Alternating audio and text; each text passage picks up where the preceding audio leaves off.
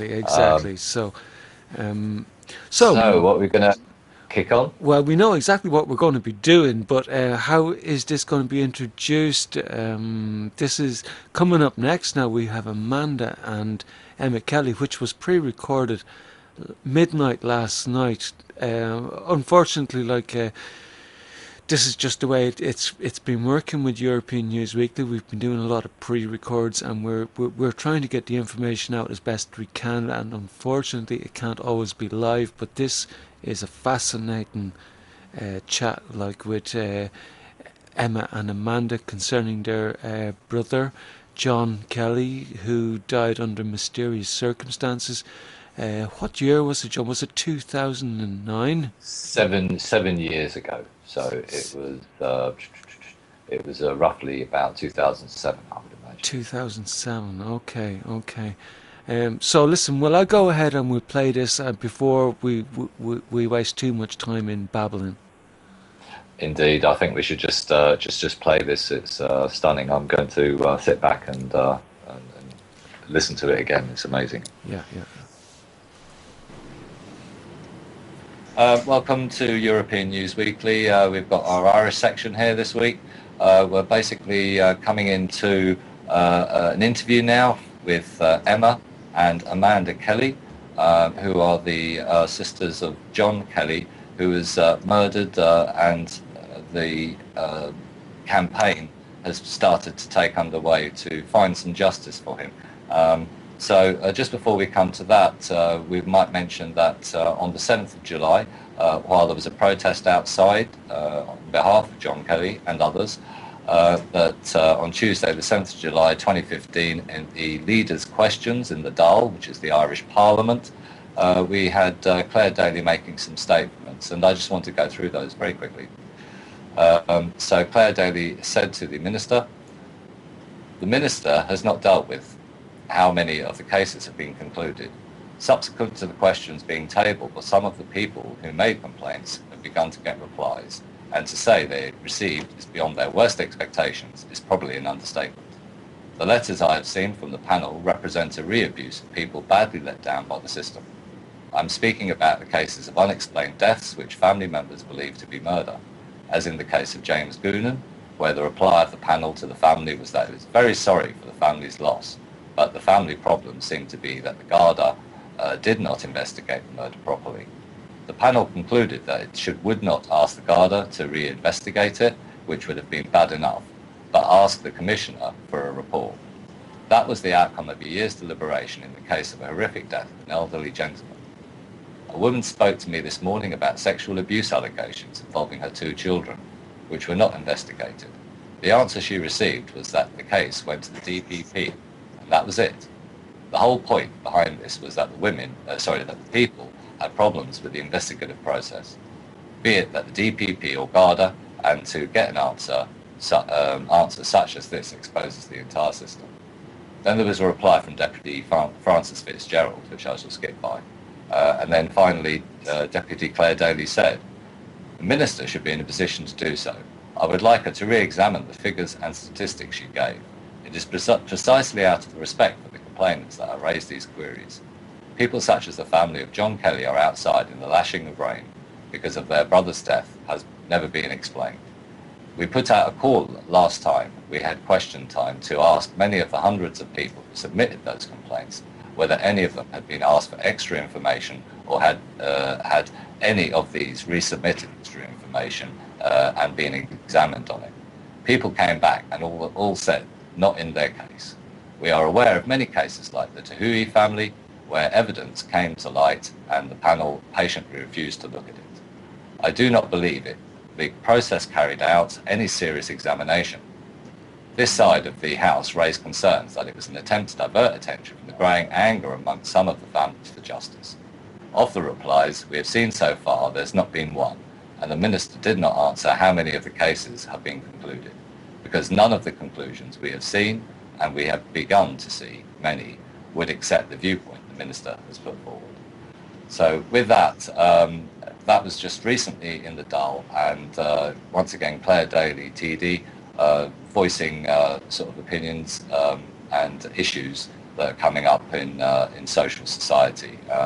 So obviously, coming over now to Emma and Amanda, we'd like to first ask Emma, could you sort of explain to us, sort of where you are from, where this situation was seen, and sort of what the time frame was, and just any details regarding the incident generally, if you could, please, Emma. Yeah. Well, basically, we're from Tala, and my brother John, he was 24. He was on his way home from Athy, County Kildare, travelling up to Dublin because he had work the next day with his brother-in-law.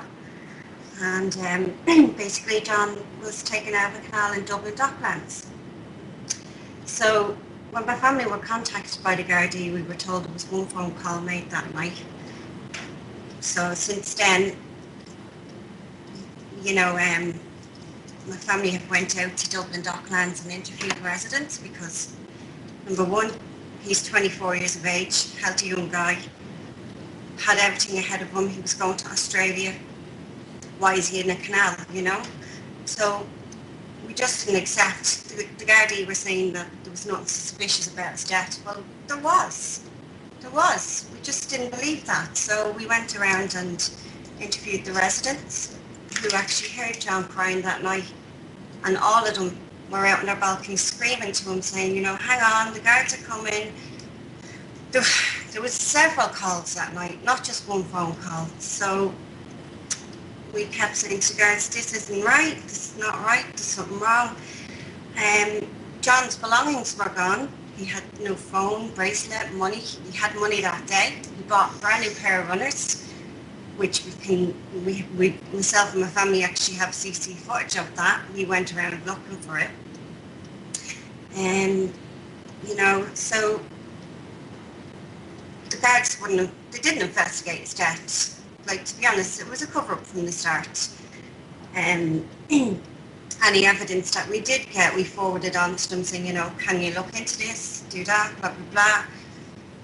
Yeah. They didn't bother. So we hired a private investigator, Billy Flynn.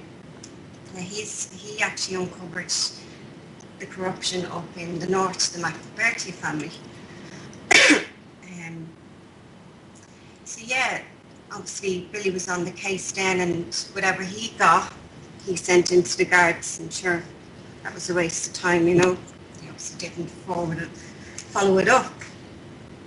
So Billy unfortunately passed away, so therefore the whole investigation was on hold for a few years. And here we are now today. Our case is in with the panel review. We're not holding up much hope for it, to be honest. Like, it's in there 9 months now, and we've emailed the minister several times, and it's the same stuff we're getting back, It takes time, blah, blah, blah. It's a paper review. And they've never contacted us and asked us, what's your side? What evidence do you have?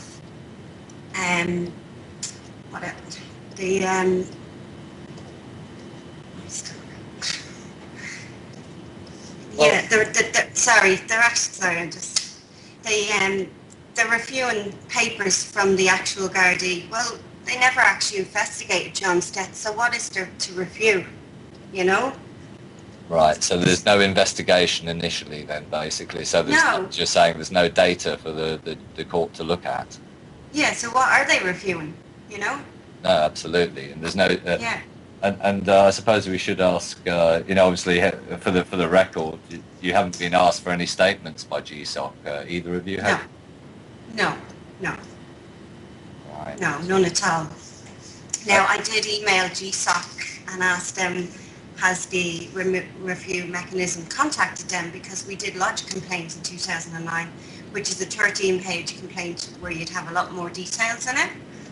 And apparently the review mechanism is not entitled to request or receive any such information from GSOC.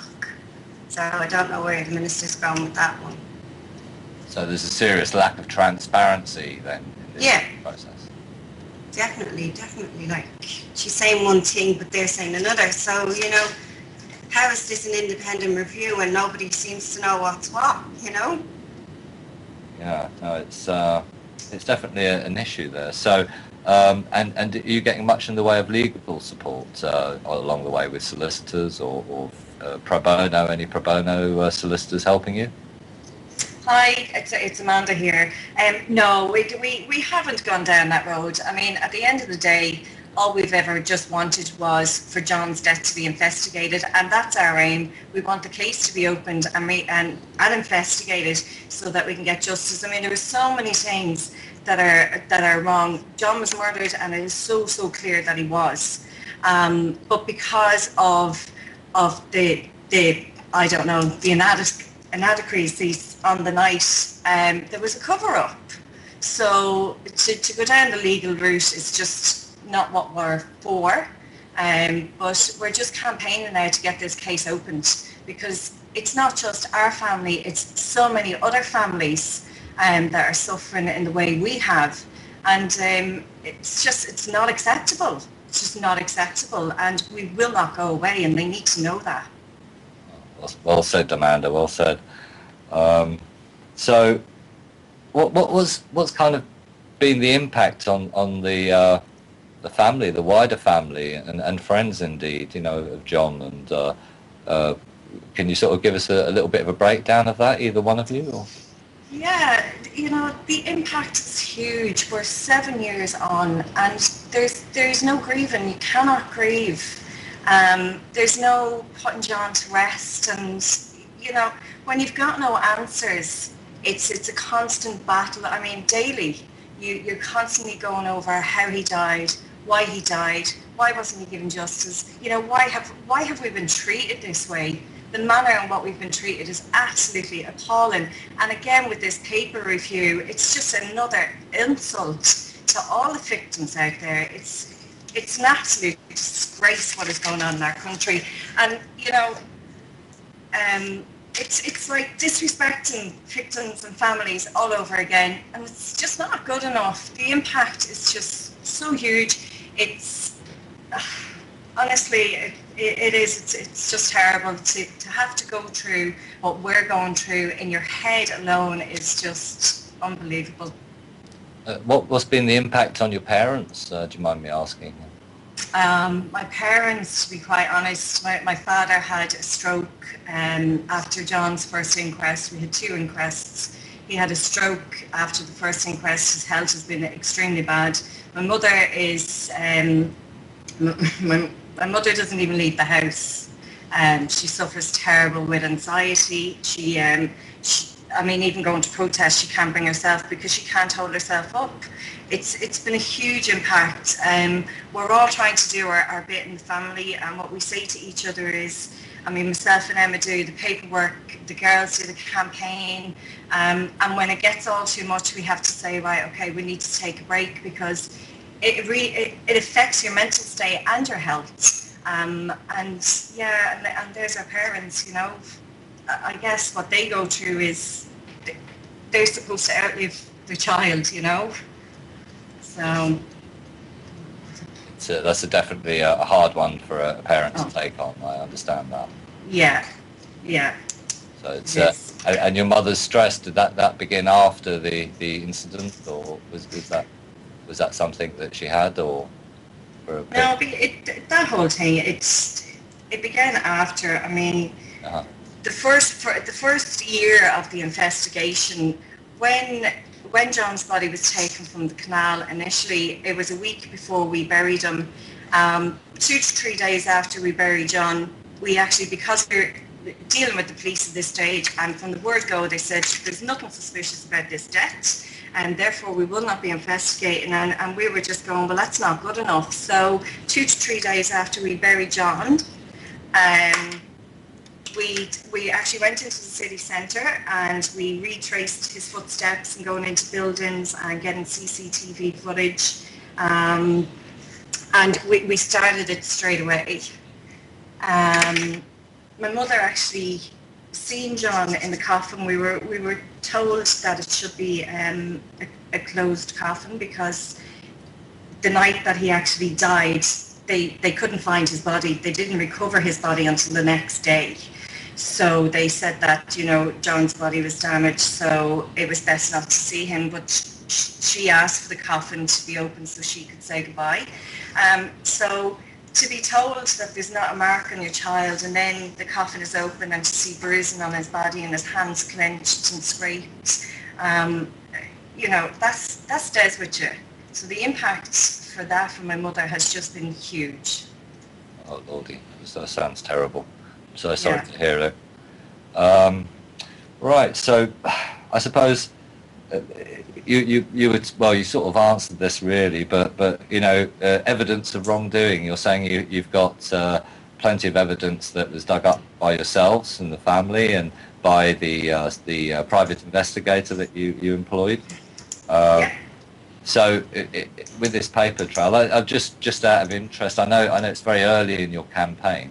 Have you looked into the options of the European Court of Human Rights at all? Yes, we have. We're not getting anywhere in Ireland. You know, from the start there was the whole thing about the case. I mean, from the start, not only they wouldn't investigate it, but then what they did then was go around to residents in the apartments and actually say that it was a suicide. You couldn't help this lad anyway, even though he was crying out for help for over an hour. There was so many calls that night, and yet they say to us there's only one call. And then we discover there's many other calls. So from the start, this has been a shambles, and absolutely, we're not getting answers in Ireland. And if we do not get answers in Ireland, we will move forward with this. Regarding our campaign, obviously we've set up a Facebook page for John.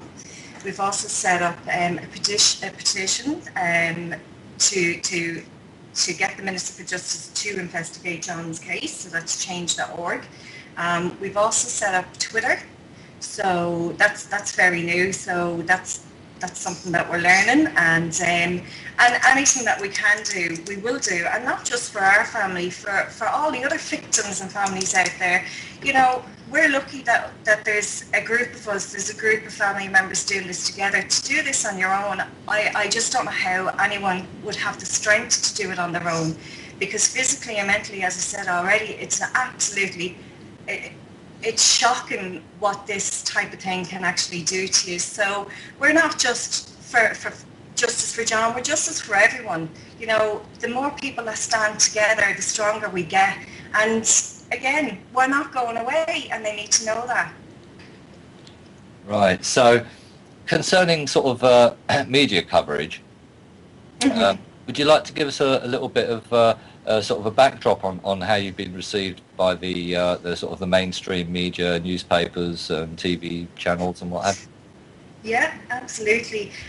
Well, firstly, I'd like to say that our local paper, the Tala Echo, have been brilliant from the start. They really have. They've supported us in every way. They've told the story as it has been. No lies in there. Regarding other papers, at the start, we contacted every paper we could think of, and papers contacted us because we actually went and we put posters, information posters all over the city centre. So there was some people that actually seen that and contacted us. When we told the story, they were extremely interested, but when we mentioned that the police could have saved John on the night, and that rescue services weren't actually rang until he was dead. Never at any stage through any of those phone calls where water rescue services actually rang. What they thought they were going to do on foot, I just don't know. But once we mentioned that to papers, it was kind of, they didn't really want to know. So they would take the story, they tell us the story was going to be in the paper on this day, it never arrived. And then when it did arrive, it was a tiny little piece, which was absolute rubbish and not what had happened. So we feel that we've been blocked by the media in every step of the way. Obviously, we did go on prime time, 2009, and that was 4 months after John's death. And it was through a contact that Billy Flynn actually had, and I do believe that if we hadn't had Billy on our case, we would have never even got prime time, because nobody wanted to know. They just didn't want to deal with it. Right, well, he did a good job there then, obviously. So absolutely. Jimmy, can I throw this over to you? I'm sure you've been taking notes. Is there anything you've picked up on, or? Well, I think it's quite a shocking case, really. Like, I'm here with my mouth open, and to hear that, like, people were shouting, because obviously, like, you were in touch with the local residents there by the canal, and you've obviously, like, been chatting with very many of them, and loads of people said that John was shouting for over an hour, and it seems to me like the police could have been getting answers like that, like going around doing interviews, and so obviously they haven't done anything, and you got really badly let down also by the ombudsman, the police ombudsman. So you eventually ended up, like, how did you end up finding Stephen Manning and Integrity Ireland? And would you like to be able to give us a little bit of background into um, what prompted you to contact an NGO? Well, we really didn't, to be honest. We only know Integrity Ireland through our Facebook campaign, so we don't really know huge.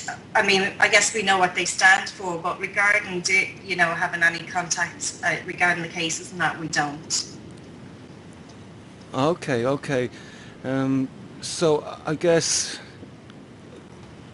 so because Stephen is doing great work at the minute, like, and he's been, in general, he's been finding issues like this. He's got quite a database of people who have been let down badly by the Gardaí. They've been let down badly by the public authorities. So I guess it might be a good idea.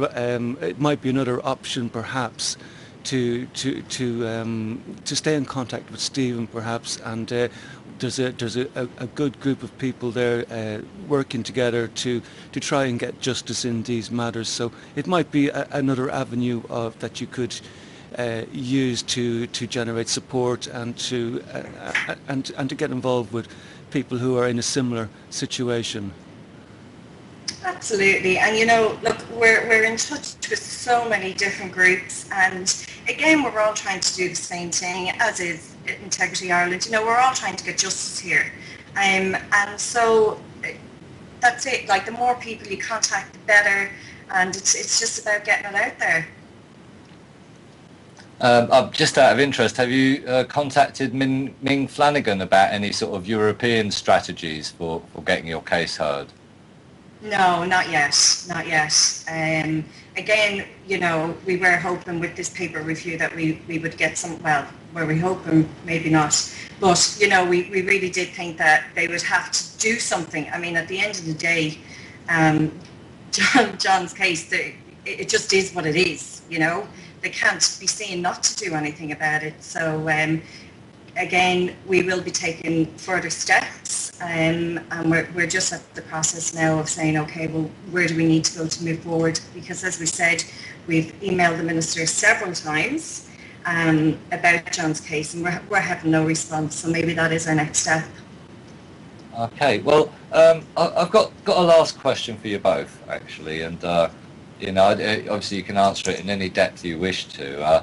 From my point of view, and I think for maybe the listeners, they'd probably like to know what kind of emotional sort of impact this has had on you personally. And maybe I could go to Amanda first and just ask, how did it affect you, Amanda, over the last 7 years? And obviously you've steeled yourself for this campaign, but what were some of the background emotional things that you dealt with personally yourself? Oh God, where do you start? The whole emotional thing, what this actually does to you. I've suffered with panic attacks, not sleeping at night time, constantly getting sick. The emotions are so strong, I just can't explain what it does to you. And in a sense, what has to happen is your body shuts down from any sort of feeling, because to actually think about what's happened and how they've disrespected, not us, but how they've disrespected John, what they have done is so appalling. If you actually sit with that feeling, you wouldn't be able to do a campaign and move forward. So I guess that end of things is, we just want this over. We want to grieve. We just want to grieve. We want to move on in our lives, and there is no moving on. There is no moving on. We're 7 years down the line, and we're still telling the same story, and we're still reliving it over and over, and that hurts. It hurts like hell.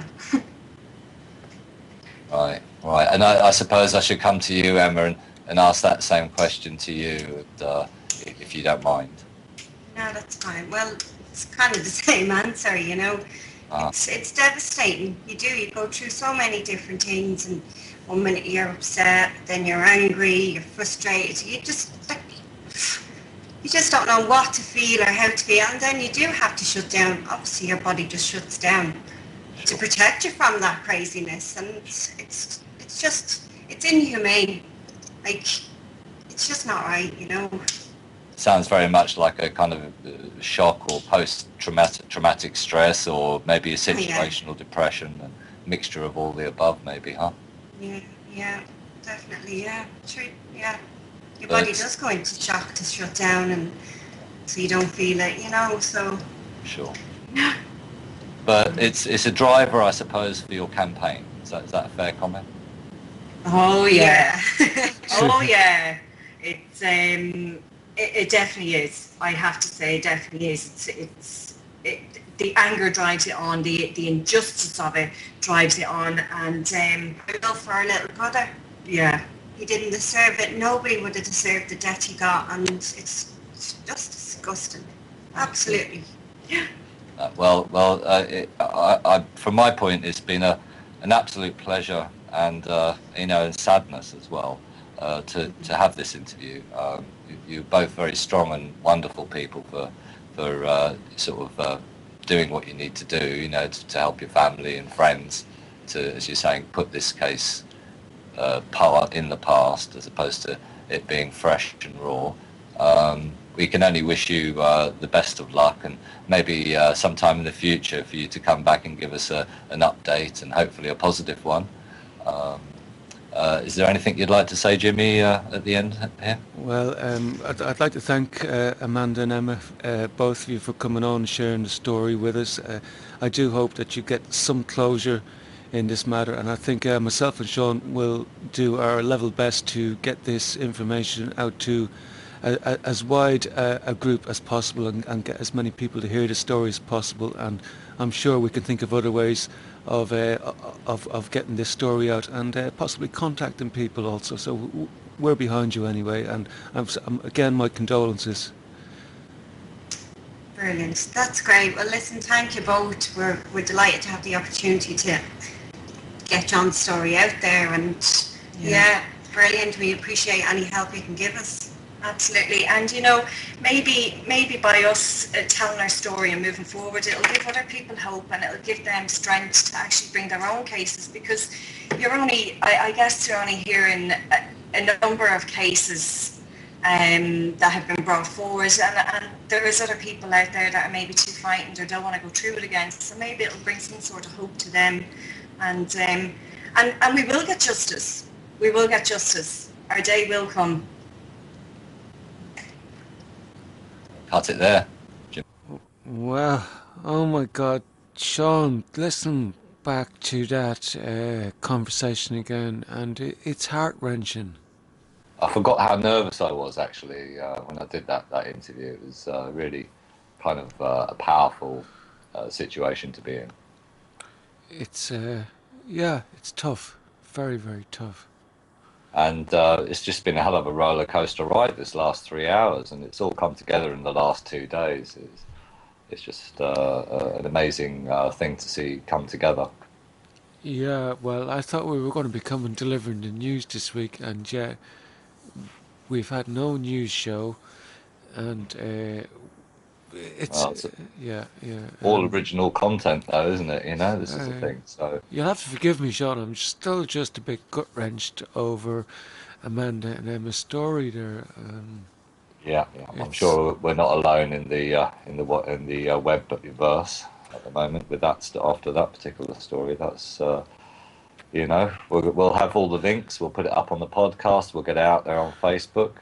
I would say, just to those out there that are missing the European news stories, if you go to Sean, SEAN, Arclight, ARCLIGHT, on Facebook, and you can read the stories that we would have shown had not all these urgent sort of interviews occurred, and obviously they've all been with the justice theme, and of course our next guest once again is the justice theme again, and it's the indomitable Stephen Manning, who we've been covering over the last month or a few months, I think now, Jimmy. Several months. Yeah, wow. Several months. Well, This is going back nearly to when we started broadcasting. We got in I think touch I've with got Steve. Claire. Yeah, so Yeah. I think you're in the time warp there. I am, obviously. Yeah. I'm just finding it hard to find something humorous to say after No, listening to Amanda and Emma. It's just, yeah, that was yeah, like, yeah. I mean, to be honest with you, it's just what a shame that the sort of newspapers have to let people down by not sharing a story like that, a human interest story, and a very powerful human interest story. And in the past, we would have had documentaries about this on television before the media, the news was all bought out by the corporations, and we've covered that story on numerous occasions on our podcast. So they've certainly let Emma and Amanda down, and I suppose we've had the privilege. And their mum and dad, and look, and it's only just one case, Well, Tallaght is a very small town in Dublin. Well, it's quite a large well, town, but it used there to are. be small, yeah. It used to be It small. is a small community, especially in the local areas Indeed, in yeah. Tallaght. And there's some lovely people in those areas, and they're hardworking. They're bringing their children up. They're doing all the things that they're supposed to do. Well, it's the best of And people in Tallaght, I've lived there myself. They're the best of people in so, Tallaght, It does have a bad reputation, but there's the best of people there. well, there's a big area, and there's the good and bad areas. And Huge. And you actually I, have roots in Cushlan. Or Cushlan. Shh. the UK police wanted to know Don't that for shush me, years. you. Don't shush me, you. Yeah, that's a long story. But Yeah. yeah, it was Fishlawn Park. But that Yeah. was the rougher area. I've got family also living in some of the what you could consider the posher areas of Tallaght. And there are some really lovely communities and very hard-working people in all these areas, including Fishlawn Park, I might point out. Indeed, indeed. So listen, we're at 34 minutes. If we don't play our pod with Stephen Manning now, we won't even get to say goodbye to everybody in the chat box. So shall we move on ahead and onwards and upwards? I think you're right there. Let's go and hit the amazing testimony of Stephen Manning. Peel your ears back, everyone. And this is James Hagan here and Sean McGee with European News Weekly, and we're joined by Stephen Manning. Stephen, welcome to the show yet again. Good to have you back. Oh, well, thanks, Jimmy. Yeah, and hello again, Sean. Good to talk to you again. Welcome to the show, Stephen. Right, so we're going to start off well because I know we're against time. So basically, a little update on what's been going on with the with this string of summonses you've had, like for obviously, my understanding is they're traffic violations. Apparently, is that correct? Yes, that's right, Jimmy. Yeah. Now, to keep it nice and simple for the listeners, I was notified about a month ago that a hearing had been heard in Roscommon District Court, and that I had been fined €350, and that if I didn't pay it by a certain date in July, a warrant would be issued for my arrest. Now, this notice that came to me did not tell me what the hearing was about, what the alleged offence was. It gave me no indicators whatsoever, other than a warning that if I didn't pay €350, I was going to be arrested. So, of course, I wrote to them a detailed letter. First of all, I had to ask them, is this legitimate? Is this actually from you guys? Because with all the weird things that have been going on, and especially on the internet in particular, but we've also had a lot of odd things happening, mail-wise, emails, phone calls, and this sort of stuff.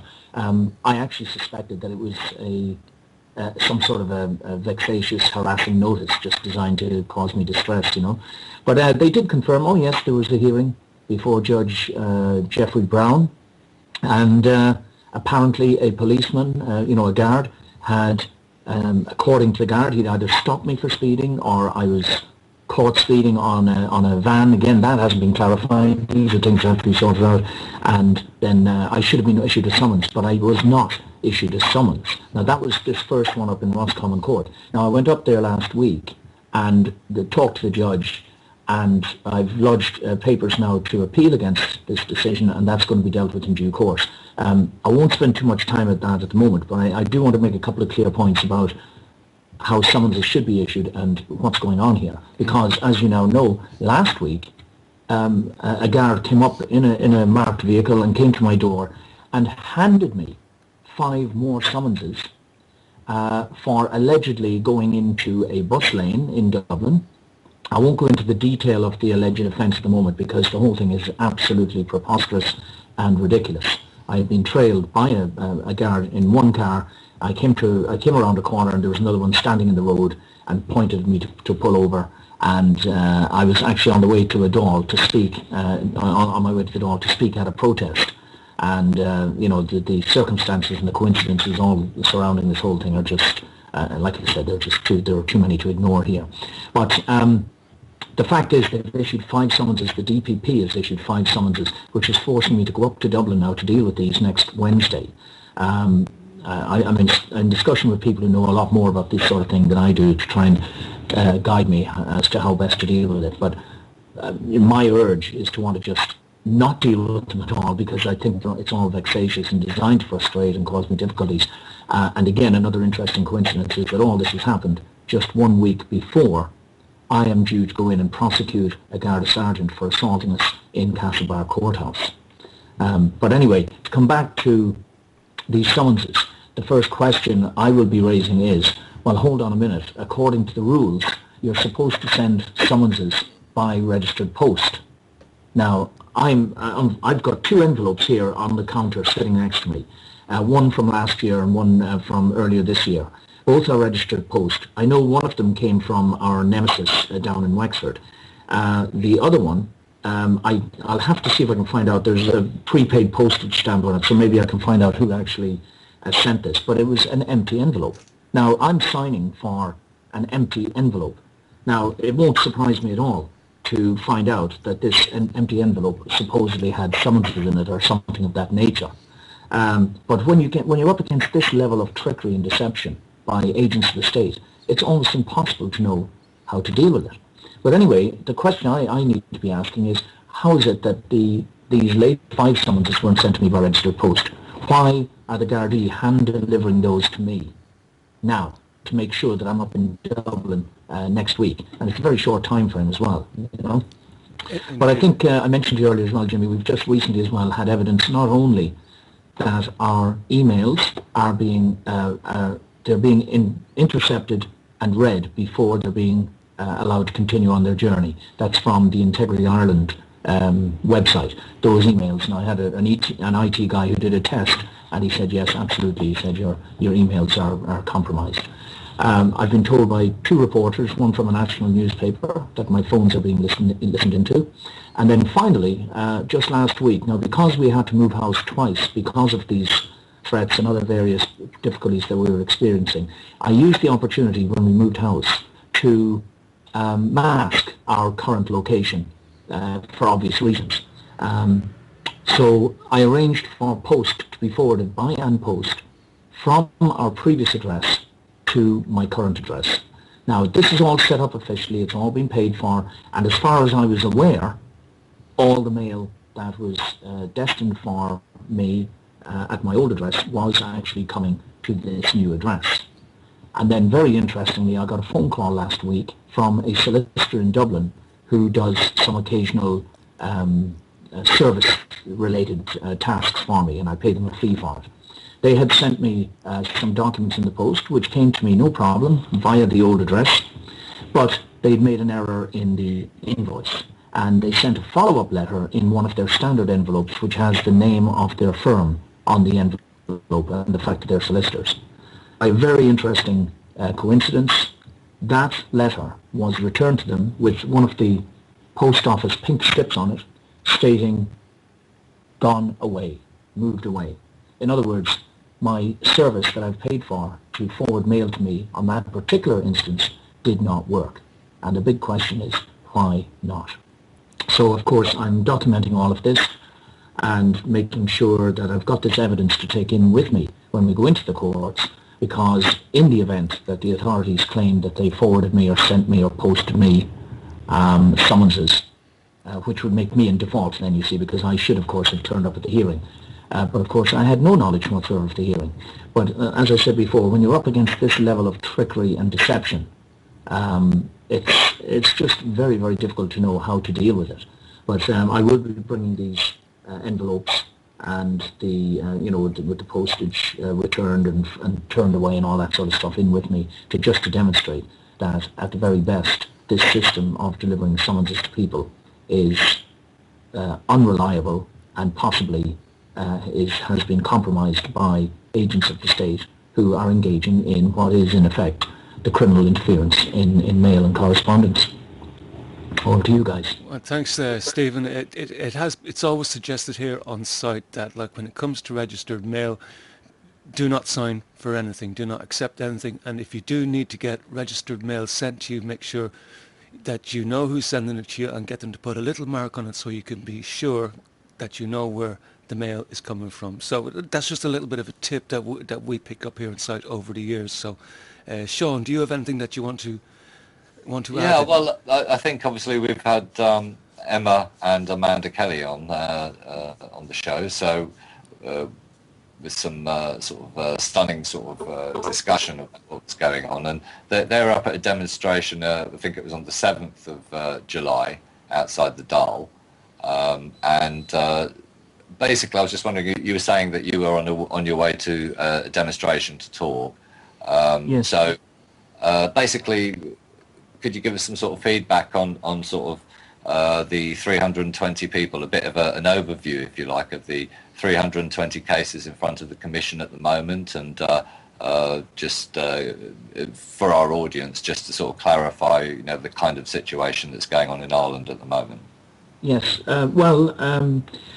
A simple overview of these 320 cases that you're talking about, Sean, is that back in, I believe it was November, I think it was 2012 now, a group of us went to the Ministry of Justice when Mr. Shatter was the Minister for Justice, and we handed in, there was 40 of us altogether, but we handed in 17 dossiers of complaints, serious complaints about serious and repeated malfeasance by authority figures in justice-related roles. Now, this would involve Garda Síochána, of course, the Irish Police Force. It involved the Garda Síochána Ombudsman Commission, who are supposed to be the oversight body that looks into wrongdoing by guards. It involved various so-called legal professionals who are involved in covering up crimes or fraud and perjury and so on and so forth. And finally, of course, it included some complaints about what things that are going on in the courts, about the misbehaviour of registrars, senior civil servants, judges, and so on and so forth.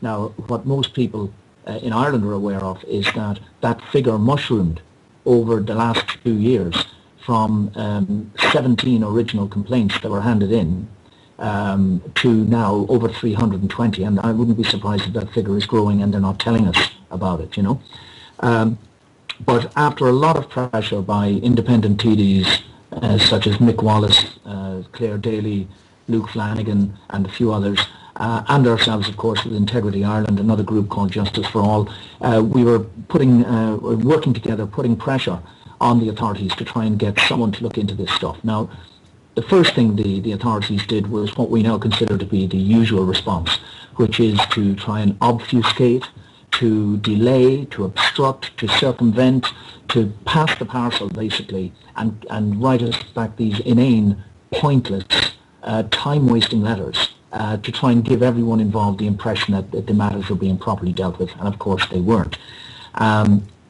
Everybody was getting exasperated and frustrated with the lack of feedback. There are some outstanding points that need to be noted. Eventually the new Minister for Justice set up what she called an independent review panel, which is of course anything but independent. Some of the lawyers actually on this review panel, who are getting very handsomely paid for this work, are actually the subjects of some of the complaints that we put in. And that's the level of idiocy that we're up against, and conspiracy and collusion. This is the norm here in Ireland. But anyway, the long and the short of it is that the government said that they're going to do this independent review, but they haven't interviewed a single complainant. They haven't confirmed with any of us, despite us writing to them numerous times, whether or not we can see our files so that we know that what they're looking at is complete and appropriate and adequate. There's been no engagement whatsoever with the victims and the people who submitted these complaints. So what I'm saying is the whole thing is utterly compromised. Now, I couldn't tell you an exact number regarding how many people from Integrity Ireland, per se, are in that 320, but certainly a substantial number of those 320 complaints came from Integrity Ireland members. Some of them submitted them directly to the Minister for Justice, and some of them came through the aforementioned TDs and so on. But to say that there is no confidence amongst those of us on the ground that there is any intention by the government to properly investigate these matters would be a great understatement. And even Mick Wallace, who as a TD, you know, as a member of our Irish Parliament, he was the one urging caution and saying, look, you know, we've given them these complaints, let's wait and find out what it is they're going to do. But even him, finally, you know, he turned around and said, look, this is clearly just a fig leaf. The government are doing everything they can to suppress this, to kick the can down the road. We've got a general election coming up, and I would guess that their intention is to make sure that the election is going to come and go without these matters being dealt with, and then they'll just be handed over to another bunch of officials in the new government, wherever it is, for them to prevaricate and delay and forestall, you know. But while we're on very quickly, guys, because I know I'm almost out of time here myself, but very quickly, I'd just like to go back to one incident regarding the issue of compromised mail, because obviously if we can't rely on the mail service and we can't rely on the post office to abide by the law, then we're all in difficulties. Now, one of the rules is that if someone sends you a registered letter and you're not at home to sign for it, the postman is supposed to drop a little green slip in through the door, and you then have to travel down to the local main post office, wherever that would be, the holding area, and you present ID and you go in and you sign for your registered letter in your name. But you have to, you know, show who you are, prove that you are the person that the letter is intended for, and the letter then gets handed over to you. Now, in my own case, dealing with these Collins characters, and I'll only just mention their name there briefly, just for the sake of avoiding confusion, but dealing with these Collins characters, when I had to sue one of them, the partner in the suit was a postman. Now, I had to end up reporting to the post office that there were 3 occasions where registered letters were held up for as long as 8 days in the local post office without them even being registered in the book. And this was to try and stop me serving court papers on this Collins character. Now, in a very interesting twist, his brother, who incidentally is a long-time criminal from the UK, but he's now living in Ireland, he took over the so-called defence of his brother's cases on his behalf. Technically, he shouldn't have been allowed to do this, but anyway, that's another story. But anyway, he, on one occasion, for example, and I'll just finish up with this little this example of what we're up against. On one occasion, he sent a registered letter, or at least he claimed to have sent a registered letter to me. Whatever happened, it was not signed for at my house, and therefore it went to the holding area in Castlebar, County Mayo, for 3 days. Now, I can just tell you now, guys, that I never saw that letter. If I never saw any green slip telling me that it was waiting to be collected or whatever.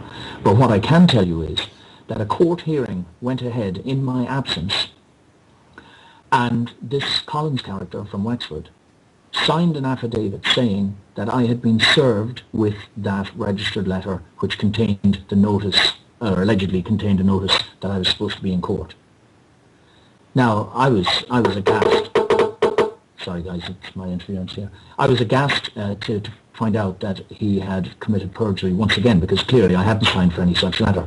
But I then went to the post office and post, and I asked them, had they any record of this particular registered letter. Now, I had a form that they sent, that Collins had sent into the court, and it had the number, the tracking number of this particular letter on it. And according to this form, it said, letter sent from Wexford, tried to deliver it in Castlebar, no one home, and then there it said, signed for on such and such a date. And I thought, well, hold on a minute, I certainly didn't sign for it. So I went in and got the signature, I got a copy of the signature from An Post headquarters. And there is the name of a certain, I'll just say that he's an ex-Garda sergeant, retired, who is the Commissioner of Oaths and the signatory for lots of the Collins man in Mayo, lots of his stuff. And I hope this doesn't sound too complicated. But basically what had happened is someone else had gone to the post office and picked up the registered letter that was addressed to me and signed for it in their own name. And then the documents were presented to the court as evidence that I had collected that letter. Now that's open and shut criminal activity being conducted. And when I told the courts about it, and then I registered a criminal complaint with the Garda Síochána, and to the best of my knowledge, absolutely nothing whatsoever has been done about it. And of course, the court hearing and the decisions made in the court, meanwhile, stand because I didn't turn up to the hearing. I didn't know what was going on. Do you understand? That's terrible. So this is the level of corruption and collusion that we're up against here, guys. And I hope that the listeners around the world are picking up on this, because to all intents and purposes, Ireland presents itself to the world as a quaint little country. You know, we're a modern democracy and a modern democratic republic, however we want to call ourselves, so to speak. And, you know, we have all the normal rules and regulations, the same as all the other developed countries around the world.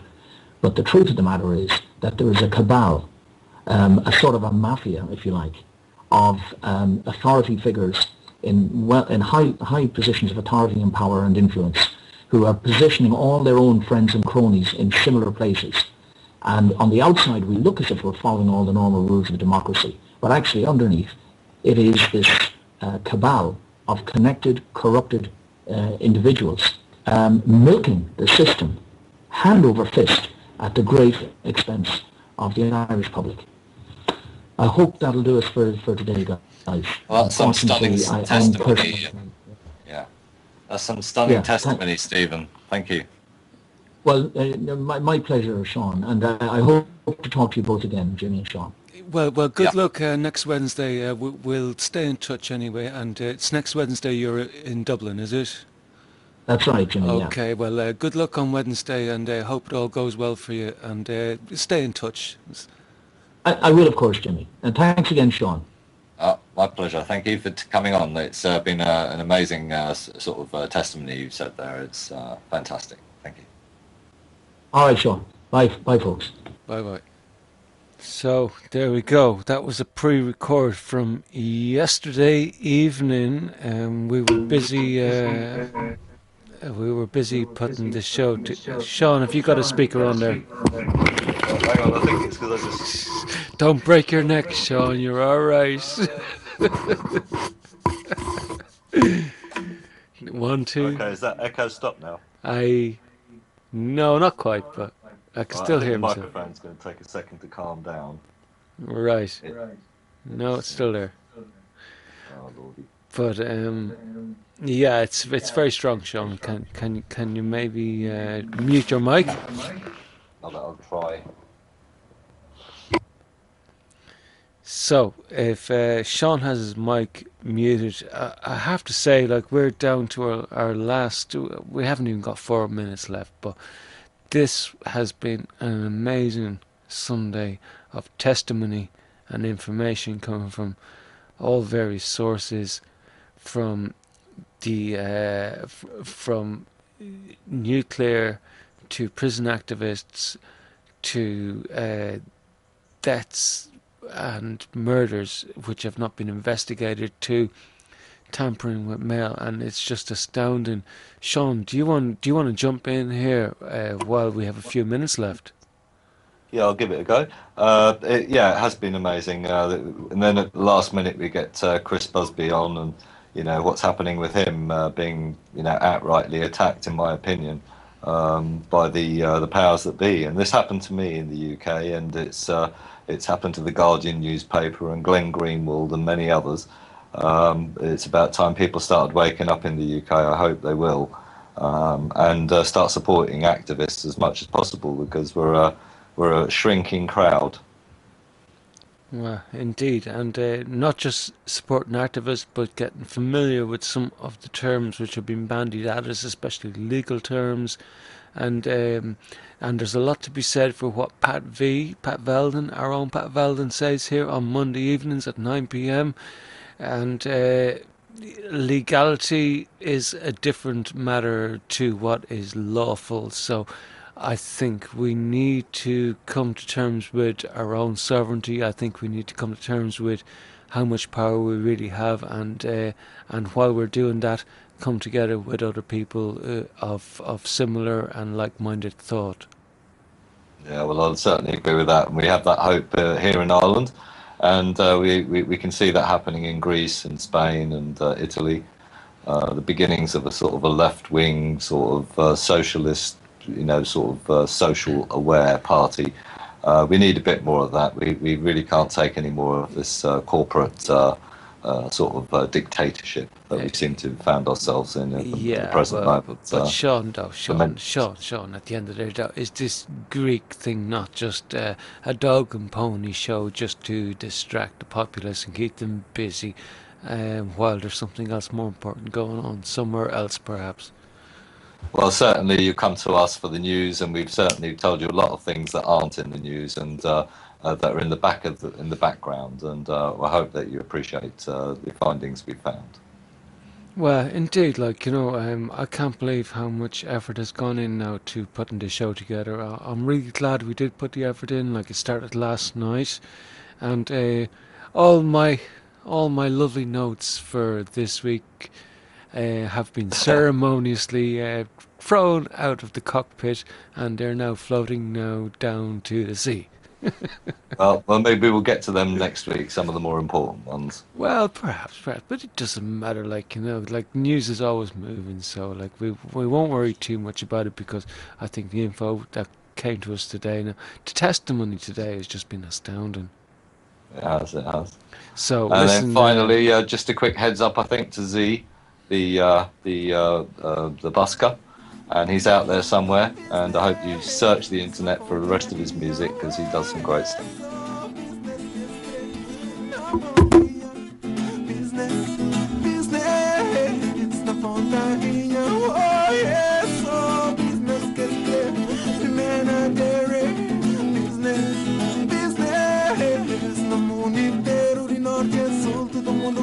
Só dinheiro, a ser